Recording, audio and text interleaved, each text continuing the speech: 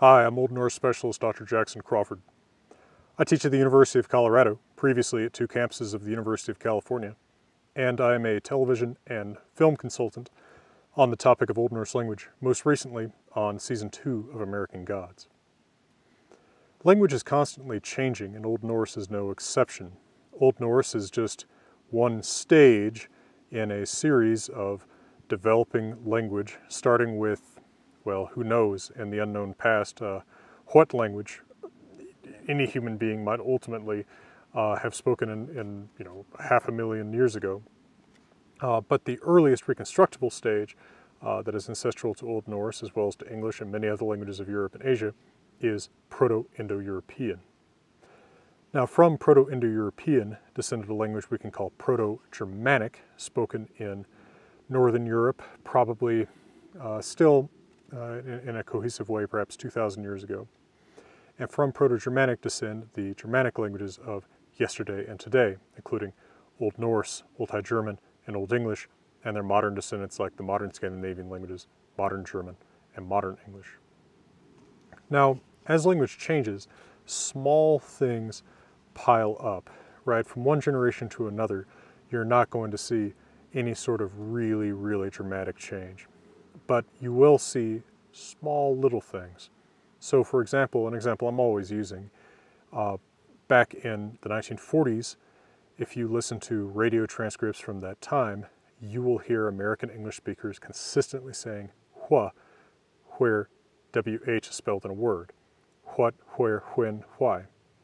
That is almost unknown in anyone born from about the mid-20th century forward. Personally, I picked it up from my grandparents from what you might call overexposure as a child. But it's something that you can expect to be pretty much extinct within probably just a few decades as a natural spoken form. In fact, this has gone from being something that American English speakers have reinforced, that is taught in schools, to being something that is actively made fun of, right? In the form of something like Cool Whip. Well, a change like wha to wa, in words like whip becoming whip, is the kind of thing that I'm talking about. Just that little change in a generation or two, it doesn't make a new language, but 20 changes like that over the course of 20 generations definitely makes a new language. And that's what's happened in the case of the Germanic languages.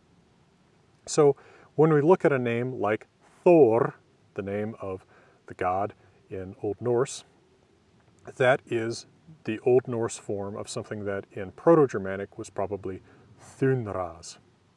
Now what's happened is some little changes have piled up. A U followed by an A and an unstressed syllable is lowered to O in the history of Old Norse. That A then drops out. Then the N drops out before an R, but not without lengthening the vowel in front of it. Then the Z at the end merges with R, as Z always does in the history of Old Norse, giving you Þórr from Þunraz and what, 4 steps, something like that. Now that same word, Þunraz, becomes the English word thunder. This was Old English Þunor, which was apparently the name of the god Thor in Old English, although only in Old Norse do we have stories about this god. That name is preserved in the name of course, English Thursday, cognate with, that is, descended from the same ancestor word as German Donnerstag, which apparently preserves the old High German form of this god's name, Donar, modern German Donner, thunder. So the god's name was in fact thunder in Proto-Germanic. Now in American gods, the name Donar is used rather than Þórr, the Old Norse form. I'm not sure why. I'm not usually consulted for these kind of creative decisions.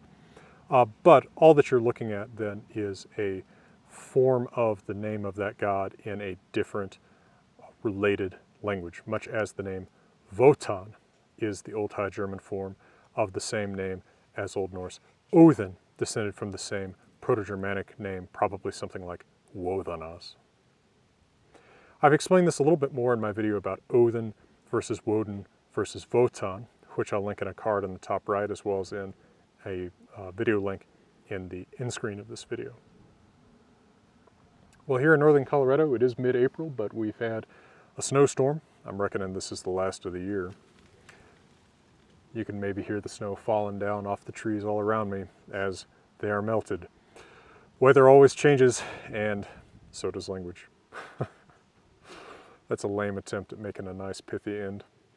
I hope if you enjoyed this video that you'll check out more than 290 other videos about Norse language and myth on this channel, that you'll look at my translated books of Norse mythology. I've translated the original primary sources such as the Poetic Edda and the Saga of the Volsungs. You can look for my translation called The Wanderer's Havamal soon too, but Havamal's also in the Poetic Edda. And if you enjoy these videos made for free in beautiful places, I hope you'll also look at my Patreon page and consider joining the community of backers who help me do this. For now, from beautiful Colorado, I'm wishing you all the best.